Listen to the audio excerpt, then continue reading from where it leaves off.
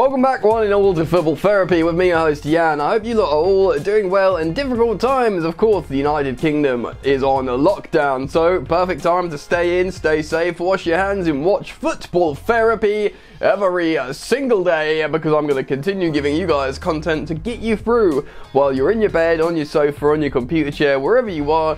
Chill out. I'm going to bring you consolidated news across the Chelsea world of football and let you know what at least the rags are saying and giving you my opinion on that. So that should be fun. And today it's transfer stories as per usual, or a lot of the time, and there's 4 I want to talk about. So to make sure you are indeed strapped in for the foreseeable lock-in future, make sure you are subscribed to Football Therapy and hit the bell notifications icon so you do get updated when I upload. And if you want to support me, like the video, follow me on the socials and all that. Let's get into it. So to give you a lowdown on what I'm talking about today, what's going around the headlines of football transfer world regarding Chelsea, in these 4 stories. Chelsea is apparently still prioritising Ben Chilwell, even though they've opened negotiations for Alex Telles from Porto. I'll tell you what I think about that situation. Interestingly, Olivier Giroud has actually rejected a contract extension from Chelsea, when I thought he'd want to stay generally no matter what. Like if he was given 12 months, hey, I reckon he would have taken a 6-month contract. He loves being in London. I think he likes being at Chelsea, but no, the contract has been rejected. Remember the Philippe Coutinho story? Well, that's circled back around. I spoke about a proposed loan deal, which kind of suited Chelsea in my opinion, but apparently he is to be offered to Chelsea for a transfer fee. Interesting. And you've all seen it. It's gone around the news the last sort of 24, 48 hours. The boy who was bred in the academy, and I think he left when he was about 14, Declan Rice, has been touted for a Blues return, a return to Stamford Bridge for a lot of money. Oh, I'll be giving my thoughts on that as well. Let's start with Philippe Coutinho. The ex-Liverpool Brazilian went off to Barcelona to play with his homie Neymar, who then left or something like that. I can't remember the exact chronology.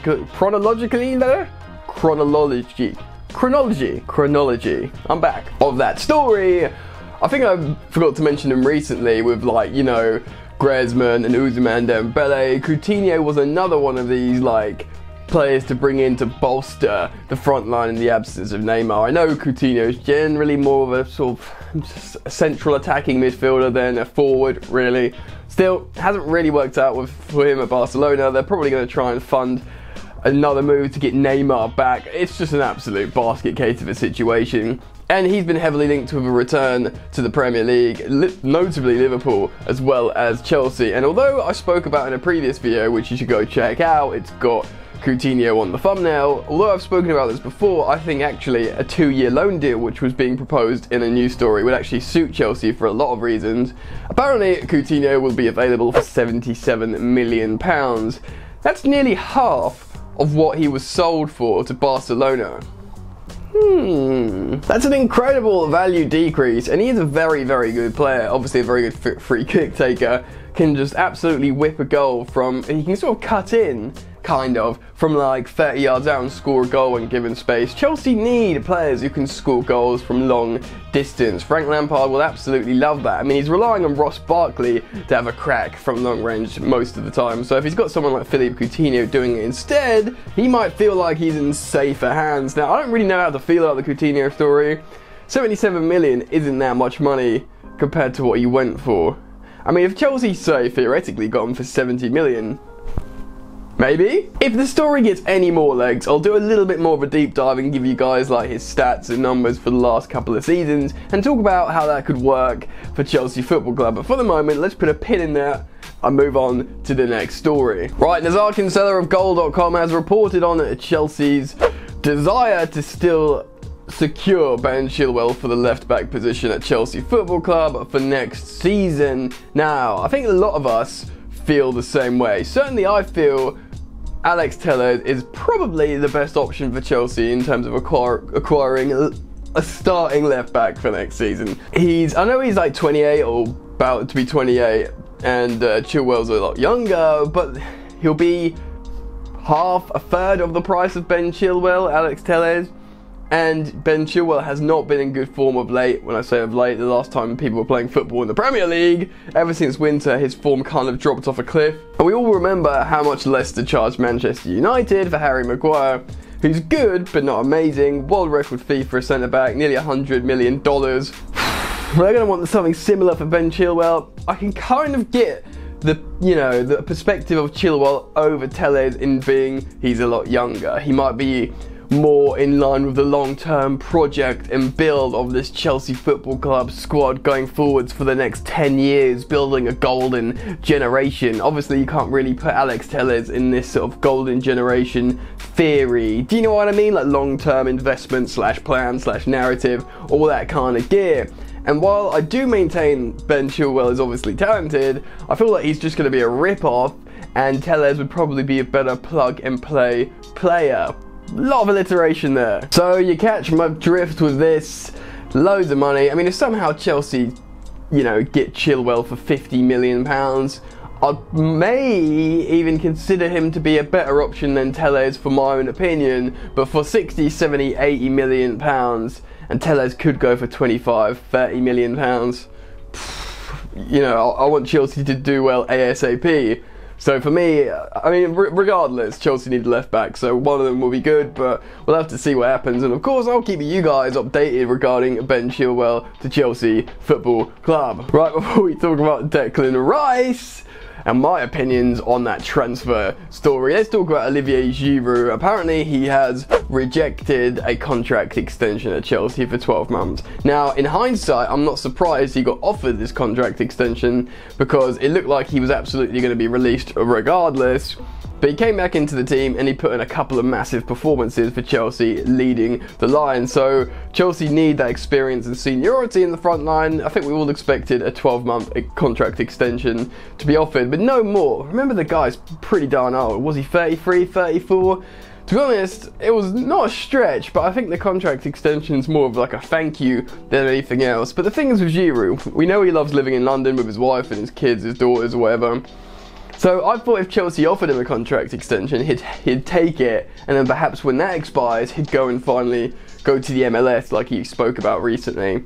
But no, apparently he's holding out for Antonio Conte's Inter Milan's contract. At Inter, he will get at least a 2-year deal, and you imagine maybe even a 3-year deal. I know it's that sort of cliche of Serie A giving older players longer contracts, but Conte really does love the centre forward, and I can just see this happening. He's probably made up in his head that, you know what, no, I do want to go here, because remember, terms were agreed with Inter in the January transfer window. It just didn't happen over the line, so he probably got sold a vision, an idea that he still wants to go and do, and perhaps maybe 2 years at Chelsea could have shifted that, but a 12-month extension will not be enough to cut it. He has rejected Chelsea Football Club's offer. It looks like he'll be going to Italy in the summer. So, Declan Rice. Across the newspapers the last day or two, heavily linked with a return to Chelsea Football Club. Yes, I say return. Him and Mason Mount, best mates, both had a sort of tragic Romeo and Juliet split at the age of 14, where he went to West Ham. I believe he was 14 then, but he's touted for a return for a sensational £75 million. Another one of these players Chelsea let go and then want to bring back for loads of money, except I and many people probably think Declan Rice is not worth it. No disrespect to the kid, he's obviously had some superb performances for West Ham. Obviously he's a massive target of Manchester United to play that sort of DM role, that modern day Premier League DM role, a little bit more cultured on the ball. Obviously he's been starting for England, which is huge.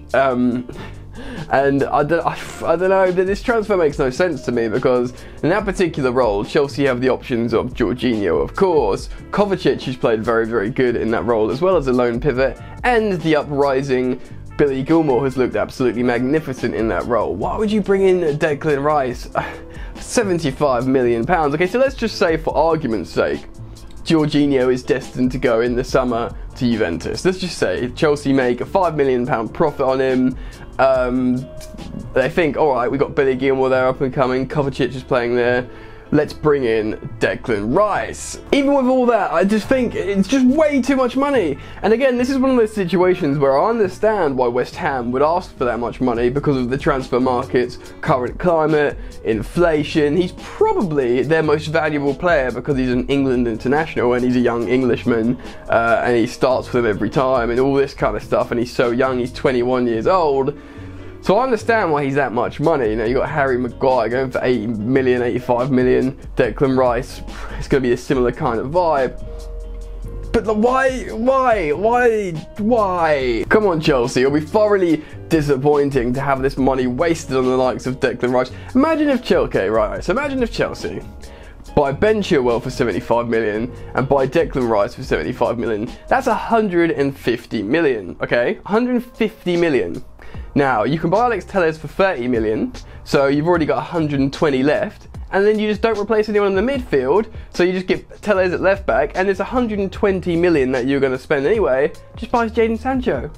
Play Billy Gilmore and Kovacic in that role. Go buy Jadon Sancho. Do you know what I mean? Like, it just seems like an astronomical waste of money in my opinion. And that's what I feel about these Declan Rice rumours to Chelsea for £75 million. Yeah, anyway, I want to get all your guys' thoughts and opinions of everything I've spoken about today. Philippe Coutinho, 77 million. What would you think about Coutinho coming to Chelsea? Do some of you still see the value in Ben Chilwell over Alex Telles as a starting left back for Chelsea as a main target? Let me know your thoughts on that. Express yourselves on Giroud and Declan Rice, the big talking point. Get in the comment section below and express yourself on Declan Rice. If you've enjoyed the content today, I'll urge you guys to like the video, and why not come and follow me on social media at Football Yannick.